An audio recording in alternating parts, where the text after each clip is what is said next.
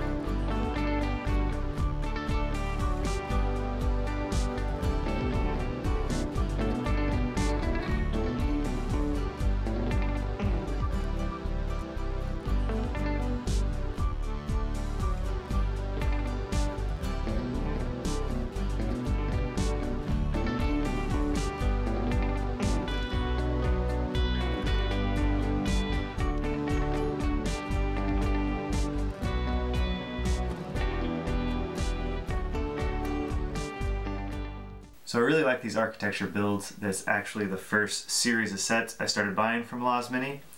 They are obviously influenced by the Lego ones, and if you're unfamiliar with the Loz bricks, they're like Lego, just 75% the size. Lego has an architecture set of the Arc de Triomphe as well. It's a little more scaled down. It only has like 300-400 pieces, whereas this one has 1,200. So you get more detail with this one, which is nice. So taking a closer look at the Arc de Triomphe, which I forgot to mention is in Paris, France, the first thing I notice is the color scheme. They went for a predominantly white color, which the Lego set did as well. From pictures online, it looks kind of more like a light tan color because it's made out of stone, but I guess that's kind of always a dilemma in these architecture sets, whether to go to tan or white. So the Arc comes on a couple of small base plates, which is kind of unique for the Loz sets. Most of the architecture sets come with that black tiled border around it. This one has black slopes instead, kind of sets it up. It doesn't come with the little name badge though, which is kind of a disappointment.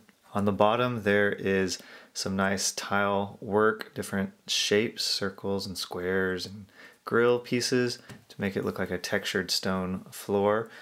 There are also some chains around both sides to prevent people, or probably cars in real life, getting too close to the arc.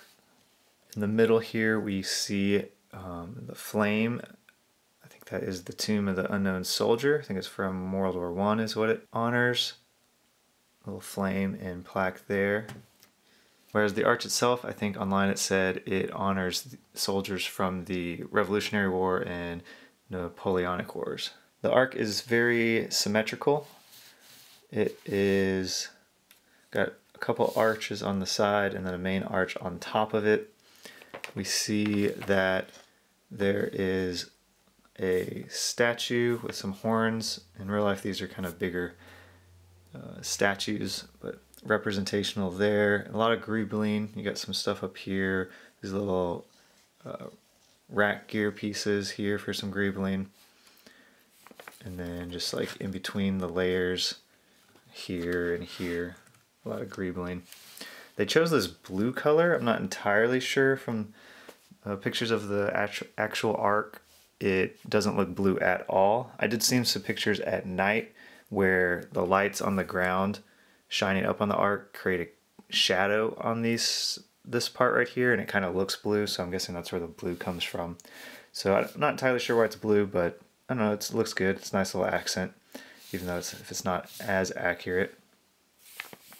There are a few sticker pieces here on the inside columns. There is some ornate work with some scribbling there for some engravings that are on the inside. And then on the front and sides, they have this little indented area with some stickers. That kind of represents a lot of smaller carvings that are around there on the arc. And then we get up to the top, there is a fence which keeps people from falling off in the real thing. And then just some more tiles on top. So that's the Arc de Triomphe set. Let me know if you like this one or the Lego one better. I like the added detail on this one. I think it looks pretty good. Otherwise, be sure to subscribe to my channel to check out the next video.